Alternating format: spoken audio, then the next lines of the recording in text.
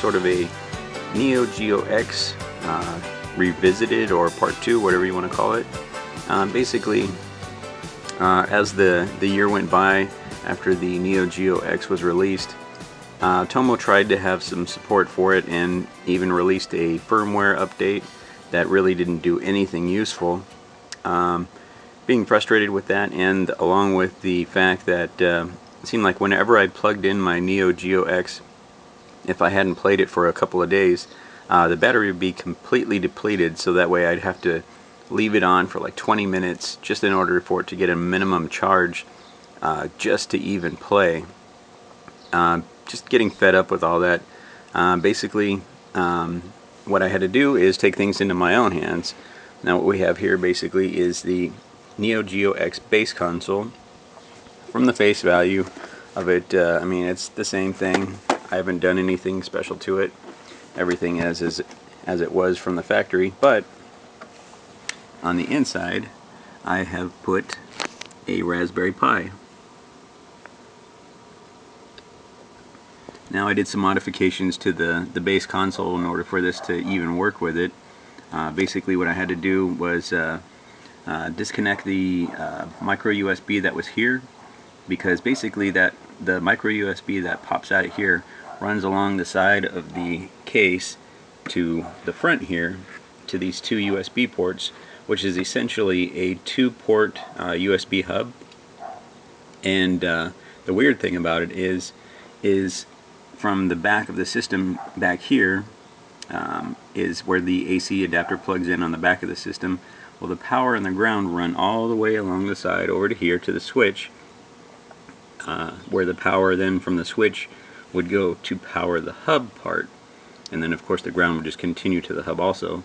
What I had to do was I disconnected the micro USB cable from the hub as well as the power from the hub, and ran the power to an old micro USB phone charger cable that I had laying around.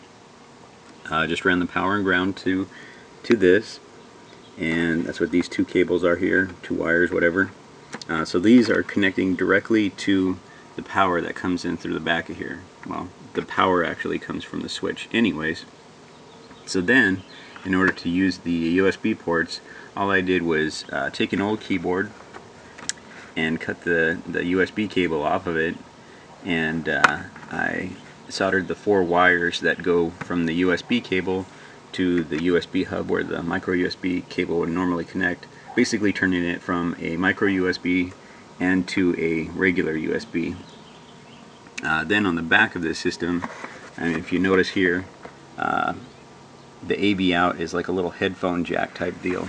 So basically what that is, it's a they call it a 4-position or 4-conductor 3.5 millimeter jack, and basically what that 4 conductor means is one is left audio, one is right audio, one is composite video, and one is ground.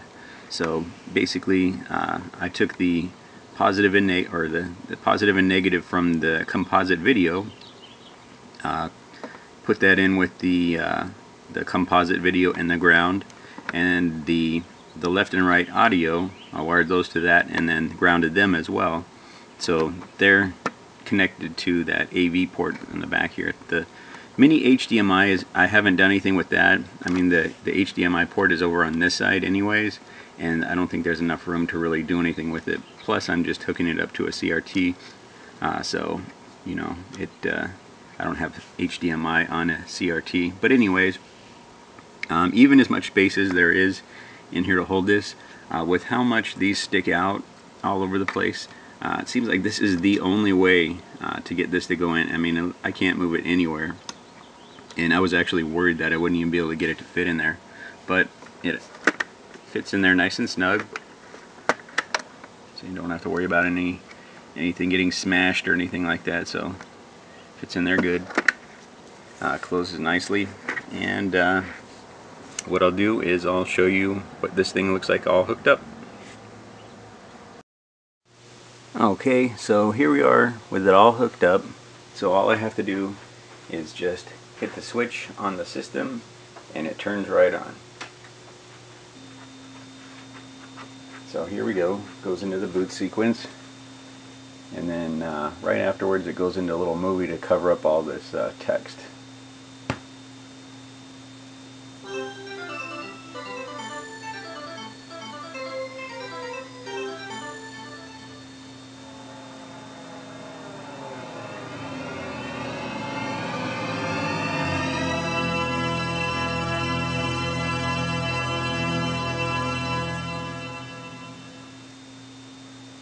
And right into the menu.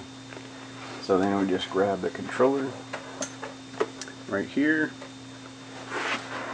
and just go through the menu, pick a game. Loads it right up.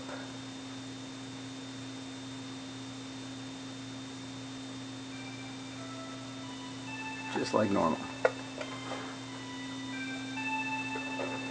And on the controller, basically you hit select and it gives you a coin or credit, whatever, and push start just like normal, and all 4 buttons work.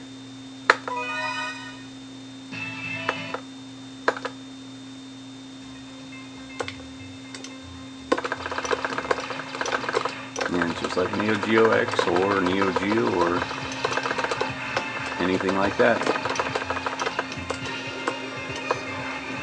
To get out of the game, you just hit start and select at the same time, and goes back to the menu. Going through these games, you might notice some stuff that's not made by SNK or a Neo Geo game.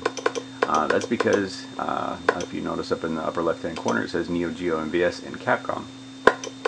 Because the Final Burn Alpha emulator basically will run CPS 1 and 2 games too.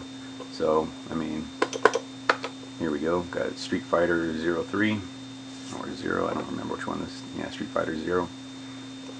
I got a bunch of other Street Fighters on here, but I mean, it runs them perfect.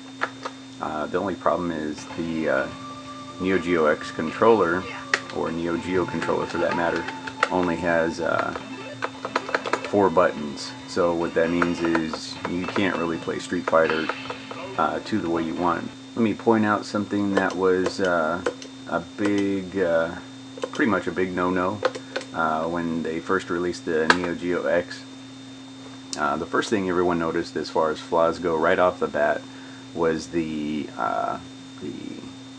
lack of VSync, and basically what you'd end up with is a lot of screen tearing on the horizontal movements.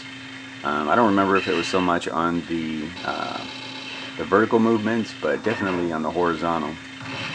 But we'll go through the same demo that I went through on one of my previous videos, and right when it goes into the demo, you'll see right here, as soon as it starts moving, it's nice and smooth, no jitters, no frame drop, and most of all, no screen tearing.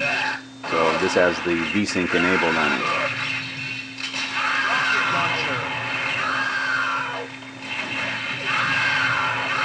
So that works really good. One thing to take note of if you want to do something like this, first off, if you want to do something like this, I can make another video and show you exactly where I soldered everything up to. But one thing to take note of, although it is convenient to just have the power switch on the Neo Geo X console, turning it on is fine.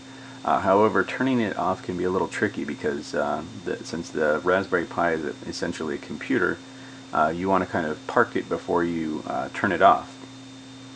Now, I don't do that, but if you do like I do, basically what you have to do, be careful.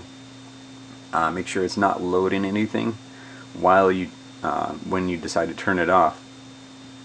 Make sure that everything's loaded and it's basically in a kind of like a stationary setup, because if anything's loading while you turn it off, then you could potentially corrupt the SD card that's in there. So basically, if you want to use the on-off switch, turning it off is fine. Not turning it off, just make sure you're either back to the main menu or a game's fully loaded and not doing anything.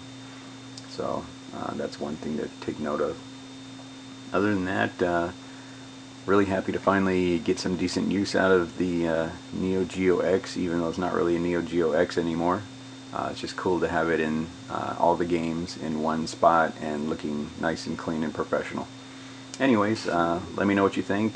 If you have any questions and you want to try and do this yourself, I'll be more than happy to help, or probably even post a video on showing what I had to do to get this to work.